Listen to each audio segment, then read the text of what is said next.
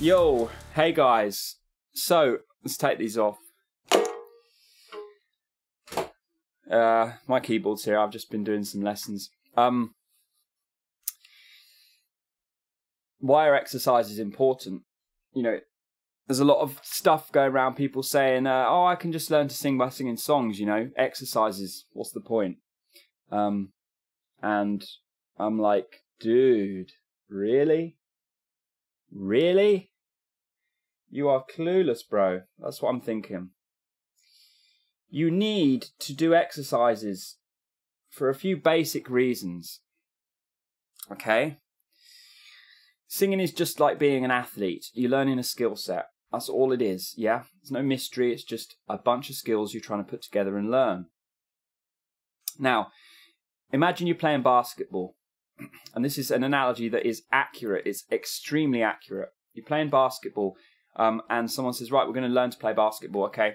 And you just play basketball games day in, day out. You know, that's how you learn. Are you going to get good over time?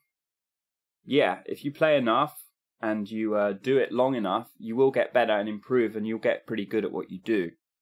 However, and that would be your just learning to singing songs, you know. However, the best thing to do is to learn parts of the game separately and then bring it all together. So you would sit down and learn to dribble. You would sit down for, you know, an hour, 30 minutes each day and practice dribbling, practice your dribbling skills. Then you would you would stand in front of the hoop and you would be practicing your layups, practicing short shots. Then you would move back from the basket, practice some medium distance shots. Yeah? Maybe combine that with a little bit of dribbling. Then you would maybe go back to further the three-point line, practice your three-point shot. Then maybe you'd work with somebody else, practice your passing, practice your layoffs, yeah? Then you might work with a team and work on specific moves, yeah?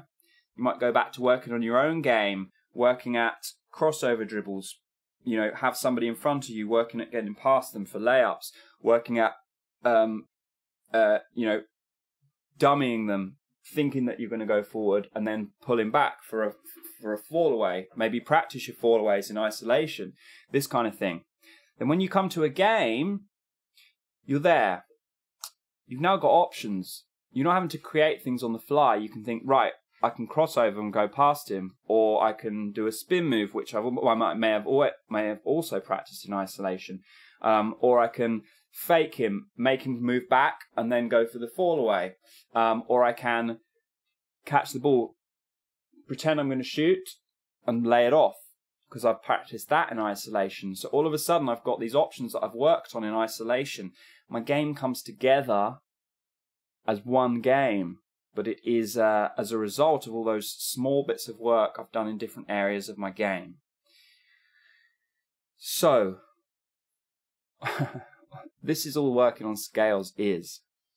It is isolating parts of your game, your singing game, so that you can work on compression, keeping it even through your range. You can work on maybe different vowel shapes in combination. You can work on just closing the mouth down and isolating what you're doing in here.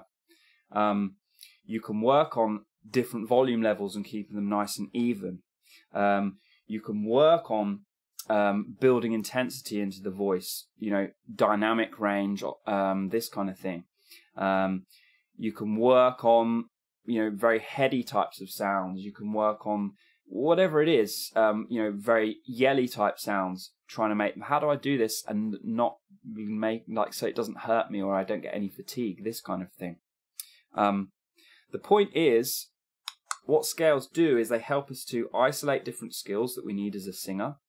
And then when we go to sing songs, we bring everything together. We've got a much better chance of bringing our game together when we've worked on things in isolation. Because you can't really, in the heat of a game, sit there for 10 minutes and, you know, work on your fall away, work on your fade away. You get one shot in the game, and if you don't pull it, you miss it. That's it. Next, you know, next possession. Now you're in defense. Yeah. So when you're singing, you haven't got a chance to rewind. You've got a chance to rewind, but I'm talking about shows, yeah? Or even if you are singing and you've got a chance to rewind, there's a lot of stuff going on. If I've got a combination of words in a sentence, in a song, got loads of different vowels coming at me, loads of different consonants coming at me, maybe different compression levels coming at me, different parts of my range I've got to transition between, this kind of thing, all at once, yeah? If I've worked on transitioning between parts of my range in isolation, different levels of compression in isolation, different vowels in isolation, different consonants in isolation, all of a sudden, when it comes together, it's no big deal. Let me be clear. There is too much going on when you're singing a song for you to have any chance of pulling it back if the basic skills aren't there. And those basic skills you work on in isolation, just like your dribble, just like your free throw shot, just like your jump shot, whatever it is in basketball. Yeah? So when you've got those basic skills to rely on and depend on, you can then forget about them and move on. The best singers aren't thinking. That's what I'll say. The best singers are not thinking about technique. It's all automatic. They've already put it all in there. So you need to get to the point where 95% of your technique is automatic. So you can just let go of your technique, express the song, and if you need a little bit here and there, a little few tweaks, you're able to think, okay, I missed my compression a little bit there, or, you know, I need to get that mouth more open because it's a bit closed down at the minute. Smaller adjustments that you can make on the fly, rather than having to think, Jesus, like, all this stuff's bombarding me all of a sudden because I've not practiced it outside of the game. Yeah? So this is why exercises are key if you want to get very, very good at what you do. You can get pretty good as a singer just singing songs, no doubt, and a lot of great singers out there have done it. But if you want to get the best end result, then you need to think this way about it, that scales can be useful for various reasons. I encourage you to go and watch one of my favourite basketball players, Steve Nash. I'll put a link in the description. Go watch him train for 20 minutes. See how he isolates parts of his game in the training session.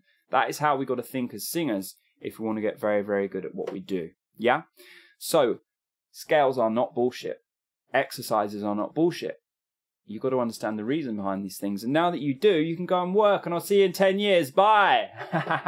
Thanks for watching this video, guys. If you want my help personally, you can book a one-on-one training session. Drop me a message. My email is in the description. And if you feel like this message was of value, then please feel free to make a donation equal to that value. Again, donation link is in the description. And finally, please share this video with other singers you know. Please subscribe to my channel if you haven't already. Give this video a thumbs up. And I will see you in another video. Bye.